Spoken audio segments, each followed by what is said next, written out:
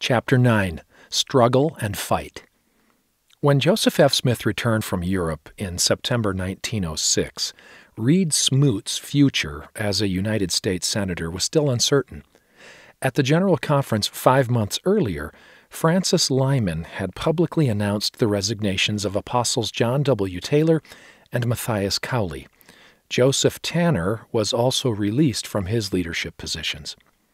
The resignations, along with the recent death of Apostle Mariner Merrill, had left 3 vacancies in the quorum of the 12 apostles, which were filled by George F. Richards, Orson F. Whitney, and David O. McKay. The announcement of the resignations seemed to have a positive effect on many of Reed's colleagues in the Senate. "From all that I can hear," Reed had reported to church leaders, "the senators generally have taken the action of the last conference as an evidence of good faith on the part of the church, and especially of President Joseph F. Smith."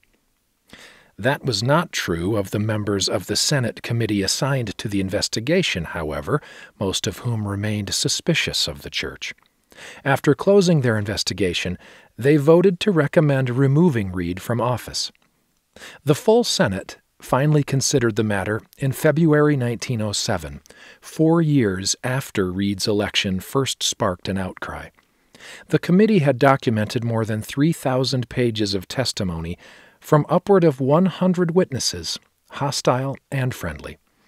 As the senators reviewed this record, they also considered their personal interactions with Reed, who had gained the respect of many in Washington, D.C. Theodore Roosevelt, the President of the United States, was his staunch supporter and strongly urged the Senate to vote in his favor. When the senators finally ruled on the matter, they voted to disregard the committee's recommendation and permit Senator Smoot to retain his seat. Within a few days, Joseph F. Smith wrote to congratulate Reed and thank the senators for their fair-minded decision. He wished others could become better acquainted with the saints. "If this could be done, the current misunderstanding and widespread misrepresentation of the Church of Jesus Christ of Latter-day Saints," he wrote, "would forever cease." A few weeks later, President Smith opened the April 1907 General Conference with more good news. "The tithes of the people during the year 1906 have surpassed the tithing of any other year," he said. "Today, the Church of Jesus Christ of Latter-day Saints owes not a dollar that it cannot pay at once. At last we are in a position that we can pay as we go." He praised the saints' faithfulness and commented, "We do not have to borrow any more, and we won't have to if the Latter-day Saints continue to live their religion and observe this law of tithing." After his sermon, President Smith invited Orson F. Whitney to read a public statement the First Presidency and the 12 had prepared about Latter-day Saint beliefs and values. The statement responded to many of the charges made against the Church and its members during the Smoot hearings, but it also provided the saints with an official summary of basic gospel principles and practices. "Our religion is founded on the revelations of God," the declaration affirmed. "The gospel we proclaim is the gospel of Christ, restored to earth." The statement characterized the saints as an honest, open-minded, intelligent, and pious people. It also testified of their devotion to home and family, including monogamous marriage.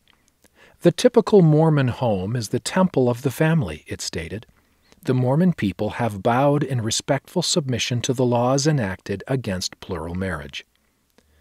The declaration also explained the principles of individual agency, tithing, and priesthood leadership, and it attested to the saints' patriotism, allegiance to earthly governments, and commitment to the separation of church and state.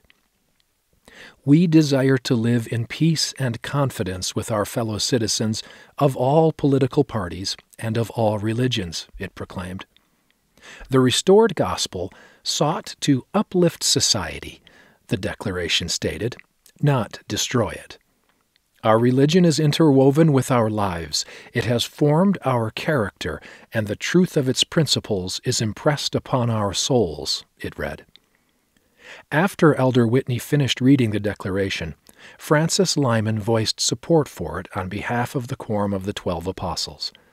At the invitation of President Smith, the congregation then voted unanimously to adopt and sustain its message. On April 16, 1908, Jane Manning James, one of the earliest Black Latter-day Saints, passed away in her Salt Lake City home. She had come to the Salt Lake Valley with her husband and children in September 1847 as part of the first company of saints to follow Brigham Young's advance company west. Since then, she had become a well-known presence in the city. She was proud of her 18 grandchildren and her 7 great-grandchildren. She and her brother Isaac went to church meetings in the Salt Lake Tabernacle and often attended reunions of the church's old folks and pioneers. Her funeral was held in the Salt Lake City 8th Ward Meeting House. The chapel was crowded with Jane's friends, both black and white, who came to remember her life. The room was filled with flowers to honor Jane's faith and goodness of heart. Jane's friend, Elizabeth Roundy, read a short autobiographical sketch that Jane dictated to her a few years earlier. Jane had been born free at a time when slavery was still legal, and black people throughout the world were often treated as social inferiors. Her autobiography told the story of her conversion in the eastern United States, her family's nearly 800-mile walk to Nauvoo, and her experiences living with and working for the prophet Joseph Smith's family. It also recounted how Emma Smith had twice invited Jane to be adopted into her and Joseph's family. Near the end of her autobiography, Jane bore a fervent testimony. She had been widowed, had outlived all but 2 of her children and 10 of her grandchildren, and was nearly blind by then, yet she affirmed, "The Lord protects me and takes good care of me in my helpless condition, and I want to say right here that my faith in the gospel of Jesus Christ as taught by the Church of Jesus Christ of Latter-day Saints is as strong today, nay, it is, if possible, stronger than it was the day I was first baptized." President Joseph F. Smith spoke at the funeral. Over the years, Jane had sometimes sought his help in receiving temple ordinances for herself and her deceased family members. She particularly longed to receive the endowment and be sealed to a family. But since the early 1850s, the Church had restricted saints of African descent from holding the priesthood or receiving any temple ordinance except baptism for the dead. Explanations for the restriction varied, but they were speculative, not the Word of God. Brigham Young had promised that all saints, regardless of race, would one day receive all the ordinances and blessings of the gospel. Like other black saints, Jane had done baptisms for her kindred dead. She had also asked to be endowed and then be sealed by proxy to Walker Lewis, one of the few black saints to hold the priesthood before the restriction took effect. On later occasions, she asked to be sealed by adoption into the family of Joseph Smith. But each time she petitioned for an endowment or sealing, Joseph F. Smith or another church leader had upheld the church's restriction. With the help of Relief Society General President Zina Young, however, Jane had received permission from church leaders to be joined for eternity with Joseph Smith's family. In response to her request, they had prepared a vicarious ceremony that joined Jane to the family as a servitor. Zina Young had acted as Jane's proxy in the ceremony, while Joseph F. Smith stood in for the prophet Joseph Smith. Although she felt dissatisfied with the ceremony, Jane had continued faithful. "I pay my tithes and offerings, keep the word of wisdom," she said. "I go to bed early and rise early. I try in my feeble way to set a good example to all." In 1902, Jane asked Patriarch John Smith, Joseph F. Smith's older brother, when she would be allowed to receive her endowment. "Be patient and wait a little longer," he had said, assuring her that the Lord had his eye on her. He promised that the Lord would be far better to her than ever she had dreamed. To the end of her life, she retained a hope that she might one day receive all temple blessings. Following the funeral, Jane was buried in the Salt Lake City Cemetery. Few persons were more noted for faith and faithfulness than was Jane Manning James, the Deseret News eulogized. Though of the humble of the earth, she numbered friends and acquaintances by the hundreds. In July 1909, the Salt Lake Tribune began publishing lists of men who had allegedly entered into new plural marriages since the Manifesto. The lists alarmed the First Presidency and Quorum of the 12 Apostles. Joseph F. Smith immediately appointed apostles Francis Lyman, John Henry Smith, and Heber J. Grant to investigate the matter and discipline saints who had violated the Church's policy on plural marriage since the Second Manifesto. The investigation lasted more than a year and resulted in the excommunication of 2 men who had recently entered into or performed new plural marriages. The First Presidency also sent a letter to all stake presidencies, directing them to instruct bishops to discipline violators of the Second Manifesto. We hold that anyone violating this important rule and action not only commits an individual transgression, but dishonors the Church as well, they wrote. Around this time, Pearson's, a popular magazine in the United States, published a series of articles criticizing the Church. Drawing on the Salt Lake Tribune's lists of new plural marriages, the articles accused the Church of dishonesty and corruption. Joseph F. Smith also learned that another popular magazine, Everybody's, planned to run a similar series written by Frank Cannon, son of George Q. Cannon. Frank was a former senator from Utah and had once been an advisor to the First Presidency. But his hard drinking, extramarital affairs, and other wrongdoing had driven a wedge between him and church leaders. After the death of his father, he became a bitter critic of the Church and Joseph F. Smith, and his former standing among the saints gave his words the appearance of credibility. When they learned about Frank's plans, Joseph F. Smith and Anthon Lund wrote immediately to the editor of Everybody's, warning him that Frank's writings were false and unworthy of attention. But magazine editors at the time were often eager to print scandalous stories and exposés, and the editor promptly began publishing Frank's articles. Soon, subscriptions to the magazine poured in from across the country. Frank was not the first former Latter-day Saint to attack the Church publicly. Ezra Booth, John C. Bennett, T.B.H. and Fanny Stenhouse, and William Jarman had all tried to damage the Church with their writing. Still, the popularity of Frank's series was disheartening. Once again, the Church was facing a crisis of public opinion. A handful of Latter-day Saint students and missionaries from the Swiss-German mission cheered as Emma Lucy Gates appeared for her second curtain call at Berlin's Royal Opera House. Since first coming to Germany with John and Leah Whitsoe a decade earlier, Lucy had become a rising star in European opera, and it was her first time singing in the famous hall. She did not disappoint her audience. From the stage, Lucy could feel the faith and support of her fellow saints who were tucked away in the top gallery. They called her their Utah Nightingale. Many of them had been praying for her success that night, and some of them had fasted for her. The newspapers praised her performance. "The training in her voice leaves nothing to be desired," one reviewer wrote, and the fine, clear-cut technique showed the real musical art. While some reviews noted Lucy's imperfect German, none mentioned her home state or religion. Opposition to the Church was still on the rise in Germany and other parts of Europe, so Lucy had kept her membership secret from the Royal Opera House. Most German saints were harassed in their communities, and missionaries were frequent targets of fines, banishments, arrests, and imprisonments. Lucy's voice teacher, Madame Blanche Corelli, had urged her to conceal her religion for the sake of her career.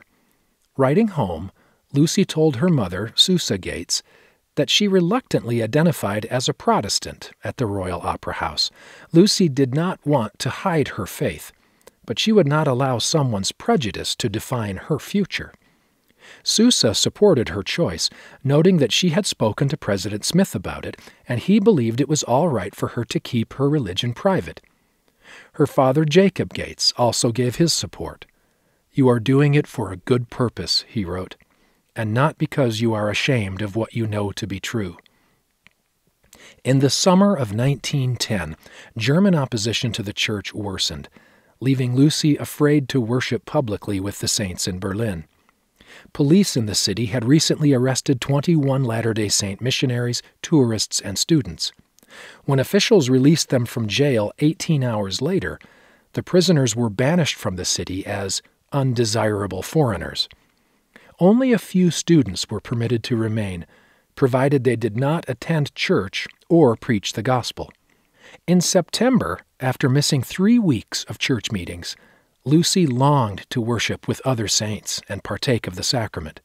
She suggested holding small sacrament meetings for the American saints in Berlin, as she had done with Leah and John in Göttingen.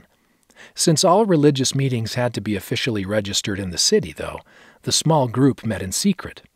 At their meetings, the American saints partook of the sacrament, sang hymns, and bore testimony. Lucy had brought several church books with her to Berlin, including the Scriptures. So at their second meeting they studied the Doctrine and Covenants and spent an hour discussing the doctrine of resurrection. "Now please do not publish this around," Lucy cautioned her mother in a letter describing the meetings. The German government monitored the news coming out of Salt Lake City.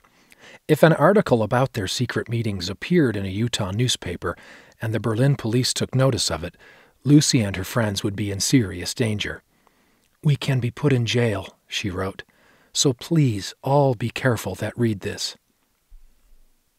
In January and February 1911, McClure's magazine in New York City published a 2-part article on post-manifesto plural marriage under the title "The Mormon Revival of Polygamy." With the appearance of these articles, 3 of the most widely circulated magazines in the United States were now publishing attacks on the church. The articles had an audience of millions. The McClure's article estimated that between 1,500 and 2,000 plural marriages had taken place in the 21 years since the manifesto. The number was actually about 260, but that did not slow the author down. "There seems no immediate likelihood that the practice will die out," he opined. In fact, he believed there were enough young people entering new plural marriages to keep the practice thriving for at least another 50 years. The article caught the eye of New York City journalist Ike Russell, who had grown up in the church in Utah. He was a grandson of Apostle Parley P. Pratt, and his wife's uncle was the mission president in New York City. Ike had left the faith as a teenager, but he followed news from Utah and had an affection for the saints. Ike was irritated that so much in the McClure's article was untrue or misleading. One page had pictures of 7 apostles who had married plural wives after the manifesto. Its caption read, "The church has not excommunicated one of them for violating the revelation." In fact, 5 of the men had already passed away, and the other 2 were John W. Taylor and Matthias Cowley, who were no longer in the quorum. The article also failed to mention that all but one of the apostles pictured had since been replaced by monogamists. Ike wrote to the editor of McClure's about the many errors in the article. He also wrote letters to other magazines, but the editors largely ignored him. He then felt prompted to try something else. One of the articles in Pearson's claimed that former U.S. President Theodore Roosevelt had made a deal with church leaders to secure votes during a recent election. If Ike could get Roosevelt to deny the claim in a letter, he could use it to discredit the article. Ike sat down and began typing. "I am writing in the hope that you will be so good as to assist me in an effort I am making to have the record made more straight." Meanwhile, in England, Apostle and European Mission President Rudger Clawson learned that the British government was launching an investigation into Latter-day Saint missionary work. Aware of the German efforts to banish missionaries from their cities, some lawmakers wondered if Britons should do the same. Although a few British journalists argued for religious tolerance of the saints, many people in the United Kingdom continued to see missionaries as representatives of a foreign church who taught strange ideas and lured British women into plural marriage. Critics of the church fed these fears, eroding the good work Latter-day Saint women had done as missionaries to correct misconceptions. Following the example of William Jarman, who was still giving occasional lectures, another former Latter-day Saint from the United States was touring the country with a withering account of his experiences in the church. Other critics were publishing antagonistic literature and leading opposition against the saints. In early 1911, Rudger wrote to British Home Secretary Winston Churchill, promising to cooperate with the government. In case of any investigation, he noted, "We stand ready and willing to render you whatever assistance we can." Churchill began an inquiry into the church and its missionary work soon after. "I am treating it in a serious spirit," he told Parliament. Opposition to the church in Britain remained steady into the spring. One Sunday in April, a group called the Liverpool Anti-Mormon Crusade started a riot in the town of Birkenhead, where around 30 saints were meeting in a hall. Spurred on by a crowd, some of the rioters rushed a group of police gathered outside the hall. Others threw stones at its windows. As the violence escalated, the officers tried arresting those causing trouble, but the rioters fought back. Some in the mob gave the missionaries a letter demanding that they leave Birkenhead within 7 days. "I will give no heed to it," said Richard Young, the presiding missionary at the conference. "You are willing to take the consequences?" one of the mob asked. "Yes," he said. Local newspapers published stories about the riot and the mob's ultimatum, and many people were eager to see what would happen next. Rudger worried that the missionaries would be physically harmed if they remained in the town, but after counseling with Richard and the other missionaries, he agreed they should stay. If the elders abandoned Birkenhead, what would stop mobs from trying to force missionaries out of other towns and villages? Rudger designated the following Sunday as a day of prayer and fasting for the missionaries. When the day arrived, the elders in Birkenhead gathered for their first public meeting since the riot. The police came and formed a line in front of the hall. A crowd of around 5,000 people soon assembled, and members of the mob paraded past the police with a brass band. The crowd cheered the mob, but no violence broke out. The elders' defiance of the mob impressed some observers. "It seemed to change the tone of newspaper articles concerning us," Rudger reported to the First Presidency. "For the time being, at least, the air seems to be cleared of the spirit of abuse and malice towards the Latter-day Saints." During this time, Winston Churchill continued his investigation into the church. Across the country, police questioned the families of young women who had joined the church and emigrated to Utah, and government representatives attended worship services. No one found evidence that the church or its missionaries were causing harm. Satisfied, Churchill concluded that there was no reason to expel missionaries, and he recommended no legal action against the saints. In Utah, Joseph F. Smith received a copy of a long letter Theodore Roosevelt had written to Ike Russell, refuting claims that he had struck a deal with the saints to get Utah's vote. "The accusation is not merely false," Roosevelt informed Ike, "but so ludicrous that it is difficult to discuss it seriously." Joseph knew Ike wanted to publish the letter in Collier's, a magazine with a circulation of about 1 million readers. Reed Smoot also urged Joseph to do something about the attacks. "Without action," Reed warned, "I doubt whether we can escape an investigation." But so far, Joseph had done little to respond to the magazine articles. Then, in early April 1911, he telegrammed Reed to ask if any Eastern newspaper would publish an official response from the church. Reed contacted the newspapers immediately, but he received no promises. Ike, meanwhile, arranged for Theodore Roosevelt's letter to appear in Collier's. Pleased, Joseph had the letter and the church's response to the magazine articles published as pamphlets and distributed to prominent citizens throughout the United States and Great Britain. Still, new magazine articles about the church continued to appear. In March, a fourth magazine, Cosmopolitan, had launched a series of 3 articles comparing the church to a viper that was poised to strike at hearth and home. Like the other magazines, it claimed the church still promoted plural marriage. Around this time, Francis Lyman heard reports that John W. Taylor and Matthias Cowley had recently married new plural wives and performed more plural marriages. He and his committee met with both men individually. John W. was headstrong at his meetings. He had indeed married another plural wife in 1909, yet he refused to admit or deny the fact. For his part, Matthias acknowledged he had done wrong. In the end, the 12 excommunicated John W. and forbade Matthias from using priesthood authority. After the former apostles were disciplined, Joseph F. Smith traveled to Washington, D.C. While there, he met with a reporter at the home of Reed and Allie Smoot. The reporter asked about politics, church finances, and other issues normally raised in negative articles about the church, but most of his questions were about plural marriage. Joseph responded frankly to his questions, eager to correct the misinformation circulating through the magazines. Polygamy among the Mormons is now absolutely frowned upon and forbidden by the church, Joseph declared.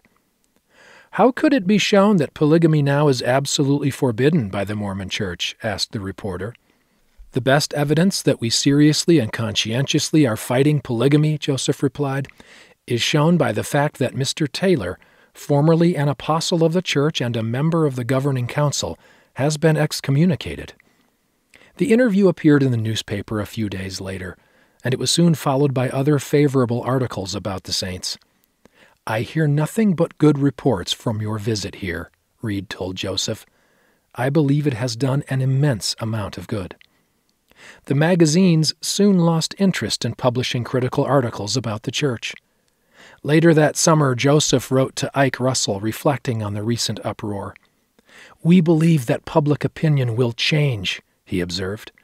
"We have had to struggle and fight our way through from the beginning, and we expect nothing else but opposition of one kind and another until victory shall be won." End of Chapter 9. Saints, Volume 3.